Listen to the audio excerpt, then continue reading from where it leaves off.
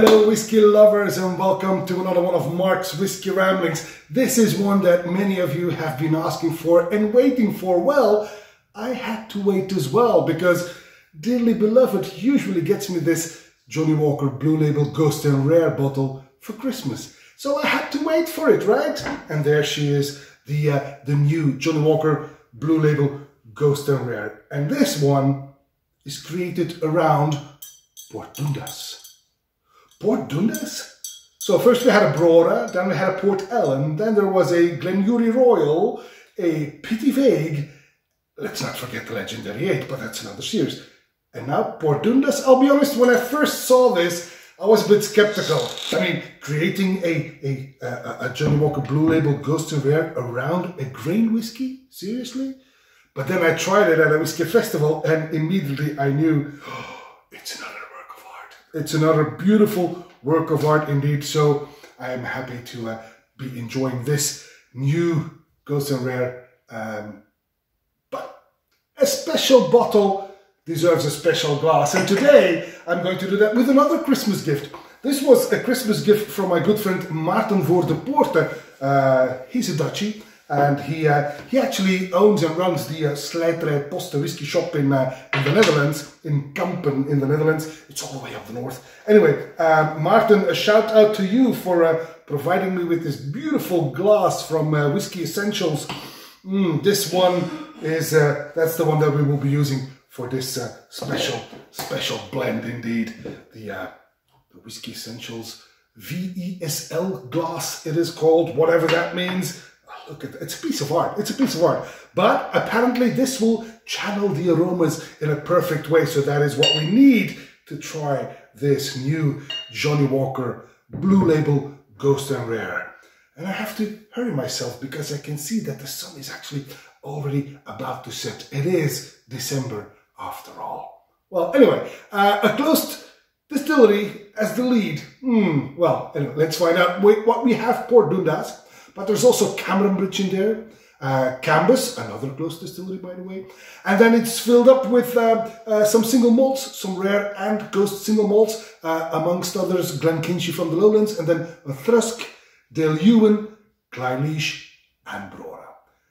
Now Brora is reopened, I know, I was there in September. But of course, whatever Brora is in here is of course from that closed distillery Brora, because they are producing since almost 2 years now, but obviously the new Brora single malt is not yet mature. So the Brora in here is obviously from the closed distillery.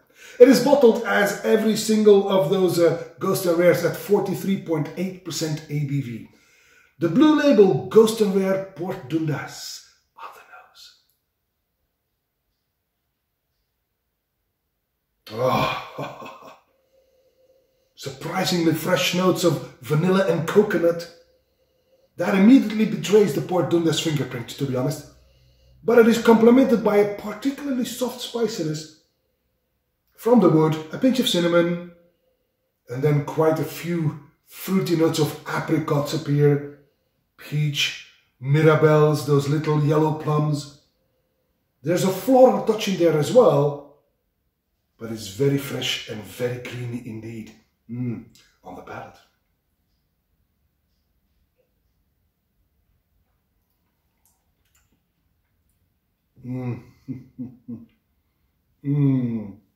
Silky smooth on the palate. Silky smooth.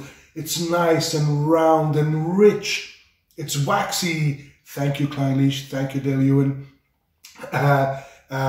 Spicier than the nose promised, though. I get a bit of a spicy kick, but the fruitiness again is absolutely excellent.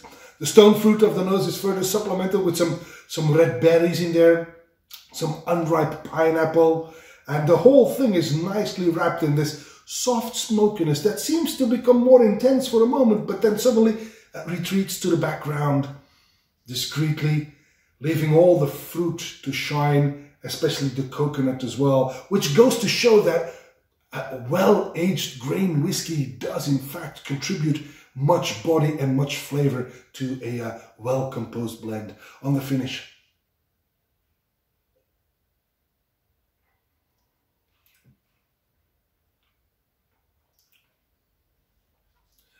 That is an excellent finish.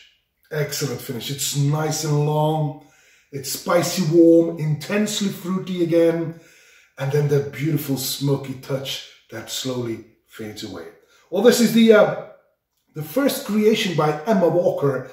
What's in the name? Emma Walker, who stepped in the footsteps of Jim Beveridge, the master blender Johnnie Walker, that retired and passed on the baton to Emma Walker. Well, kudos, Emma. This is a piece of art. And never judge a book by its cover. So don't be fooled by the fact that it says Port Dundas, because it is, again, a very worthy blend and an excellent addition to this Johnnie Walker Blue Label Ghost and Rare series. And it's about €300. Well, if you get it for Christmas, that doesn't hurt too much. But if you don't get it for Christmas, save up for it, because it is worth every single penny. And especially when the aromas are so concentrated when tasting it in this beautiful Whiskey Essentials glass. And that, my friends, is all for this Whiskey Rambling. And I wish you, well, Christmas is already behind us, but soon, very soon, it will be New Year. I hope that the best of 2022 will be the worst of 2023. And that's all for this Whiskey Rambling. Happy New Year to you all. See you at the other side of 2023. And may the malt be with you.